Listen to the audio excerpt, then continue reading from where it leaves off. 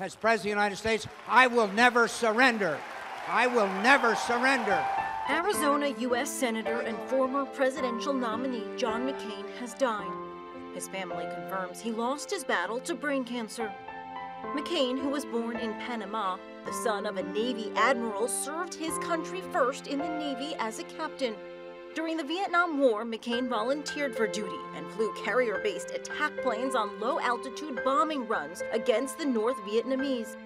The plane he was in was shot down, and he found himself in prison where he was beaten and tortured.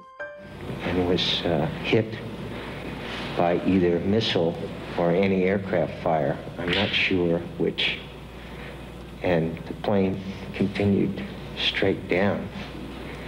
And I ejected and broke my leg and both arms.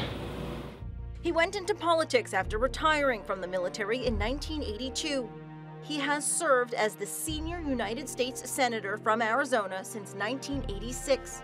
I say to all Americans. In 2000, McCain entered the Republican race for president, but lost in the primaries to George W. Bush.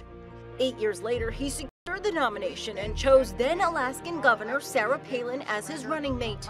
The next Vice President of the United States. McCain ultimately lost the election to Barack Obama in 2008. In 2017, he was diagnosed with a brain tumor. In July of that year, he returned to office to vote on repealing Obamacare legislation. Up until his death, McCain served as the chairman of the Senate Committee on Armed Services. He leaves behind his wife Cindy and 7 children, including Meghan McCain, who's now a co-host on The View. McCain was 81 years old.